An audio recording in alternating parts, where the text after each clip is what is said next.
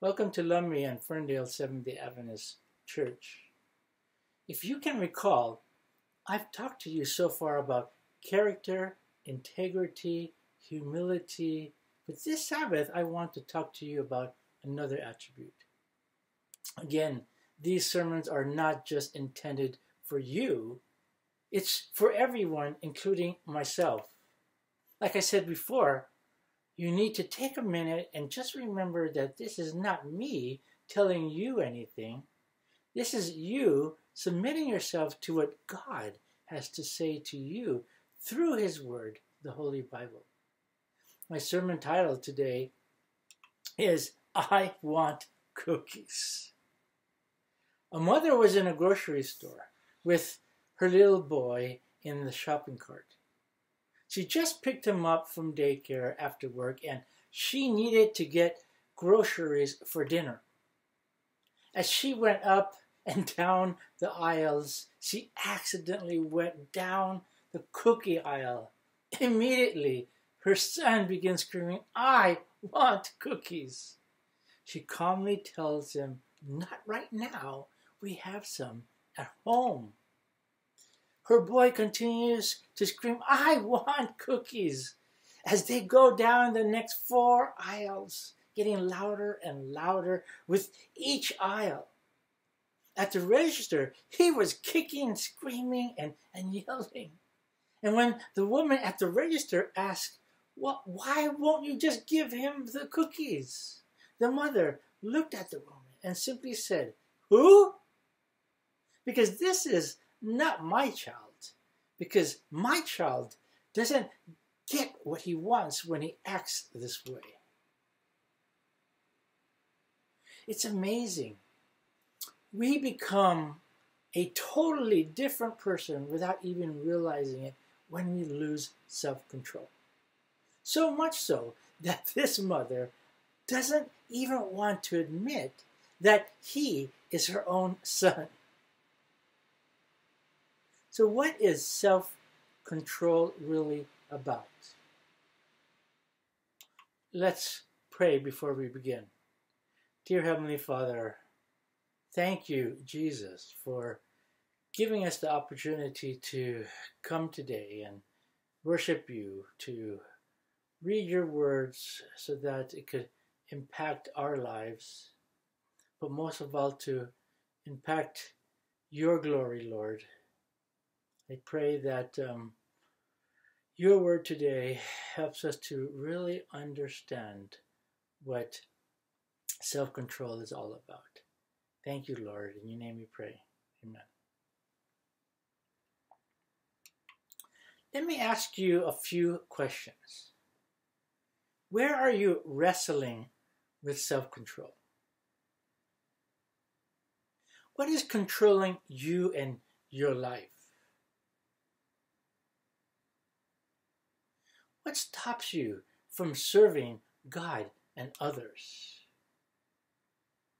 This next illustration is definitely not what self-control is all about. The story is told about an old farmer who, after 40 years of marriage life, decided that he should take his wife out for the day. They were driving past Aldergrove when he saw a sign offering flights over the countryside. He pulled over the car and inquired how much the flights were. 20 per person, and being typical farmer, he started to haggle for $20 for 2 people. The pilot eventually said, "If neither of you utter a word during the flight, it will be $20. But one word and it will be $20 each." The farmer agreed. Once off the ground, the pilot pulled all of his acrobatic stunts during his flight, but not one word did he hear from them. They landed at Aldergrove, and he turns to the farmer and says, "That's an amazing self-control. Some of those stunts even scared me." The farmer replied, "Oh, but I nearly said something when my wife fell out the door." If this is not what self-control is all about, what is self-control really about?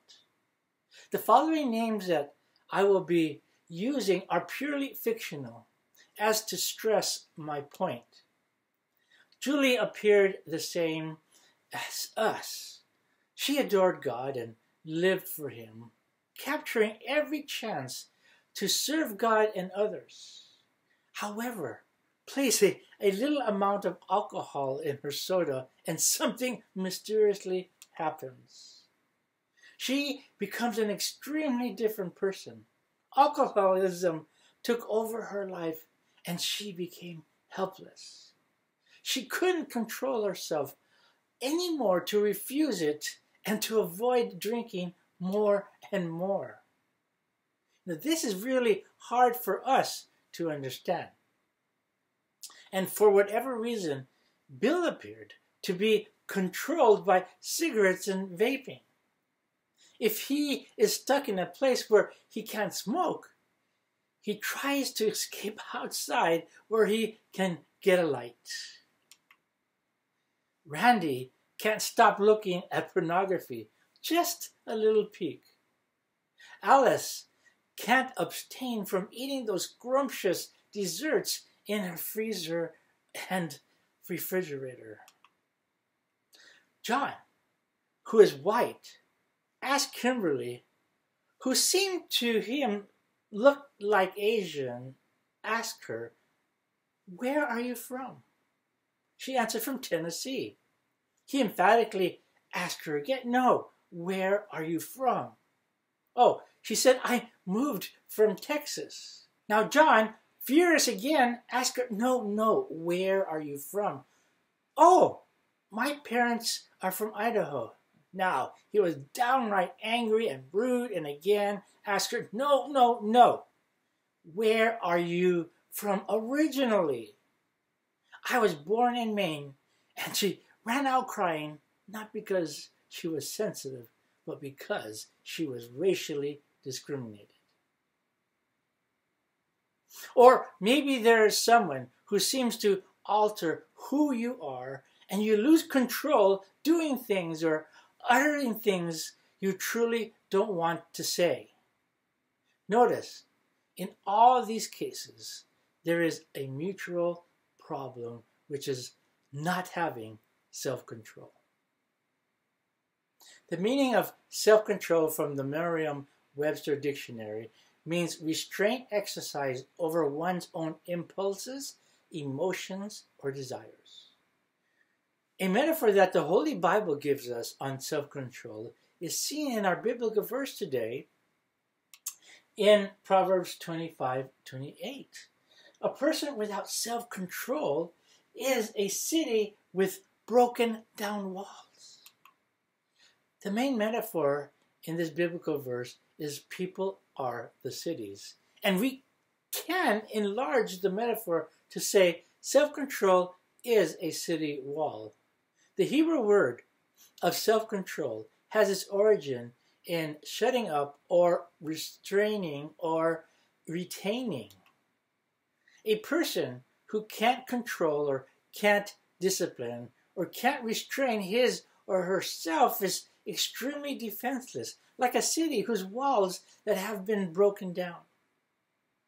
And again, we can expand the metaphor to say self-control is a city wall, just as a city can't survive without an intact fortification.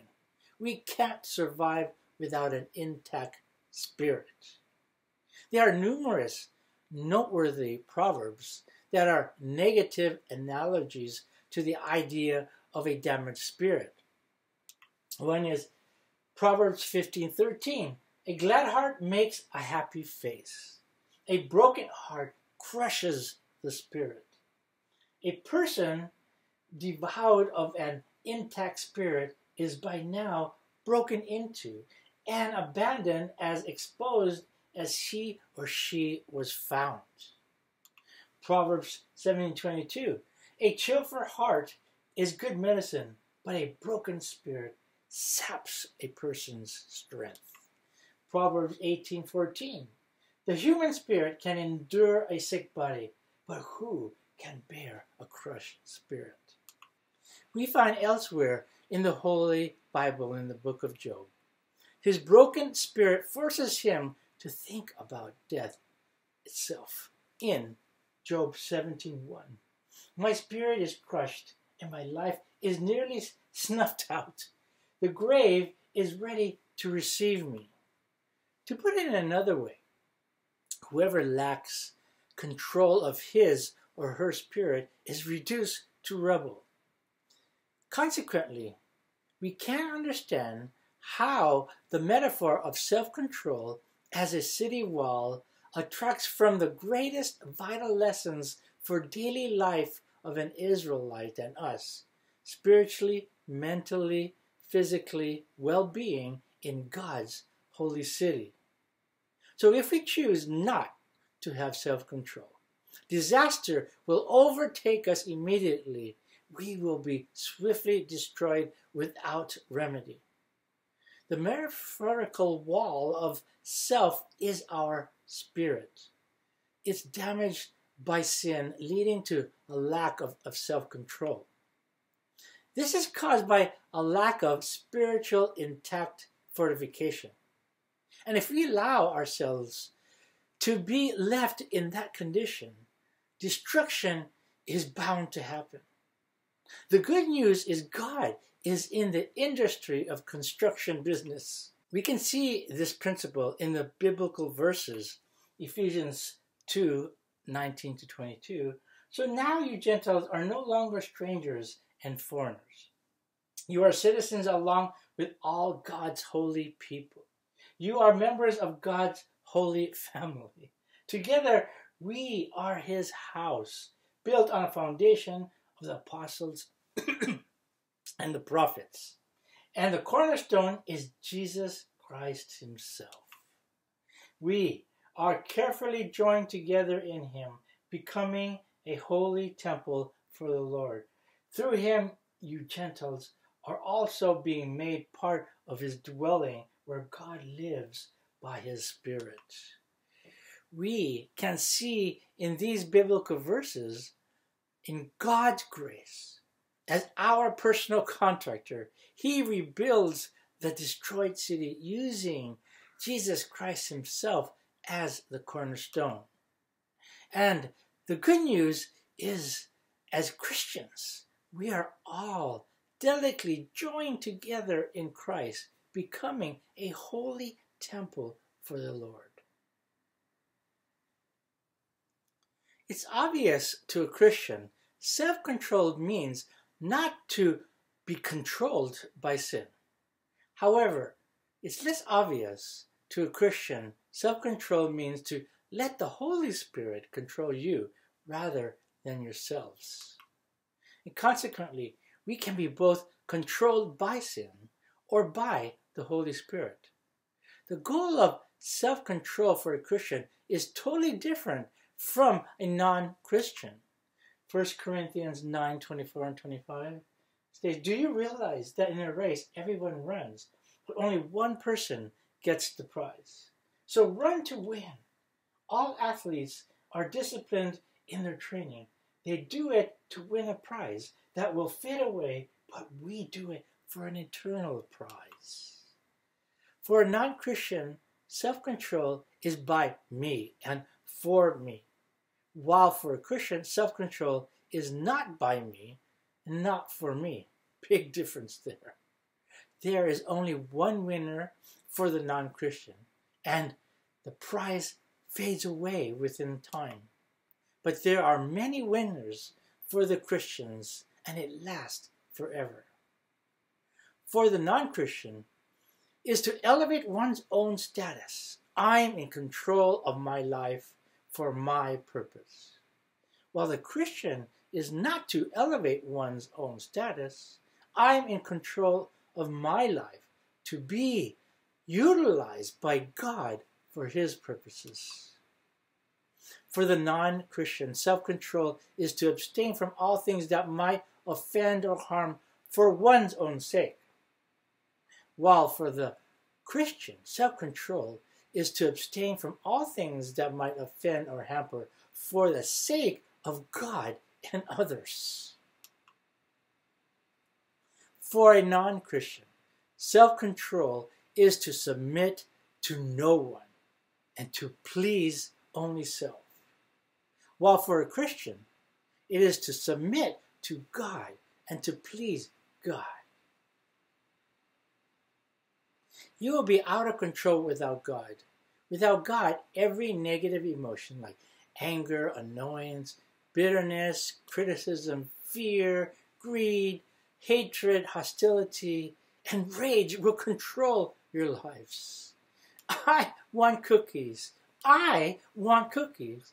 I want cookies. And consequently, be alert of how you feel. Don't conceal how you feel. Understand why you feel the way you do. Take responsibility for a fault or a wrong. Don't judge yourself for the negative emotions you feel. You must seek God and confess you need Him. Listen to my next statement very carefully. Self-control is not about controlling self. What? Self-control is not about controlling self. You may be thinking that my statement is counterintuitive, contrary to intuition. However, self-control is in reality God control.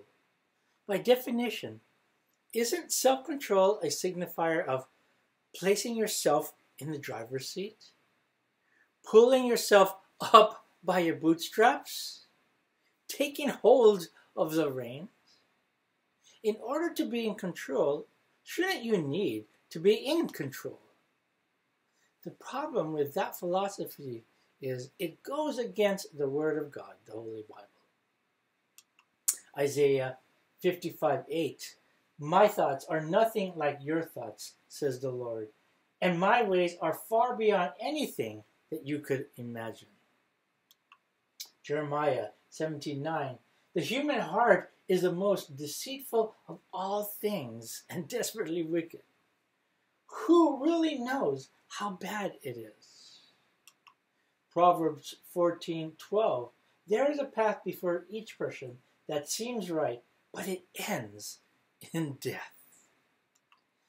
And don't get mistaken or take the book of Judges out of context when it states in Judges 17:6b, all the people did whatever seemed right in their own eyes. The context is during the Bible times, things never went well when the people took control of themselves. The reason why we have disordered hearts is because we have disordered loves. Author Drew Dick stated, biblical self-control is about keeping our loves in the right order. In a sense, we can only do what we love. When we succumb to sin, it's because in that moment we love something else, pleasure, pride, comfort, more than God. We will always operate out of our loves. See, the reason why we have disordered loves is because we have misdirected ourselves. Again, self-control is not about controlling yourself, but self-control is in reality God control. Consequently, take actions by allowing God to show you the best way to express your emotion. Let God teach you how to change your mood. Give God consent to build in you positive emotions. Seek support and guidance from the Holy Spirit to help you let go of the past through God's Word, the Holy Bible. Take care of the body God gave you through exercise, in which your body creates natural, God-given chemicals that stimulate positive mood, discharge stress buildup and release you from being stuck on negative feelings. Pray persistently, God, let me give up control of myself and live for you and others. We have to get ourselves out of the way. The more self-control we possess, the more control the Holy Spirit has over us. So spend less time in pondering how to take control and spend more time praying about how to let go of control. In conclusion, have you been screaming out, I want cookies, I want cookies, I want cookies? Today, will you admit you are a person who can't control or can't discipline or can't restrain yourself? The good news is in God's grace. As our personal contractor, He rebuilds the destroyed city using Christ Himself as the cornerstone. And as Christians, we are all delicately joined together in Christ, becoming a holy temple for the Lord. Self-control is not about controlling self. However, self-control is in reality God control. Today, are you willing to get yourselves out of the way? See, I am, because I discovered today through the Word of God that the more self-control I possess, the more control the Holy Spirit has over me. Amen. May the Holy Spirit bless you by controlling you as you continue your journey with Jesus Christ.